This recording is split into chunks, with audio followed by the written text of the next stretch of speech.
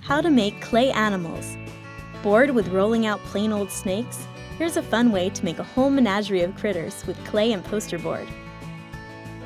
You will need modeling clay in different colors, heavyweight poster board, a pencil, some crayons or markers, and scissors. Step 1. You can make any animal you like, of course, but let's start with a dog. Take a handful of clay and shape it into a ball for the dog's body. Step 2. Use a different colored clay to make spots for the dog's body. Step 3. On the poster board, draw and color the dog's features. Step 4. Cut out the cardboard body parts.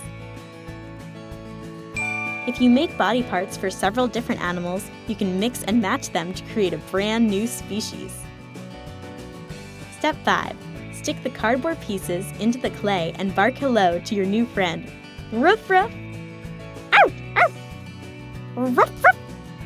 Ow, ruff, ruff! Did you know the smallest dog ever known to live was a dwarf Yorkshire Terrier who was only 3.75 inches from nose to tail and 2.8 inches tall?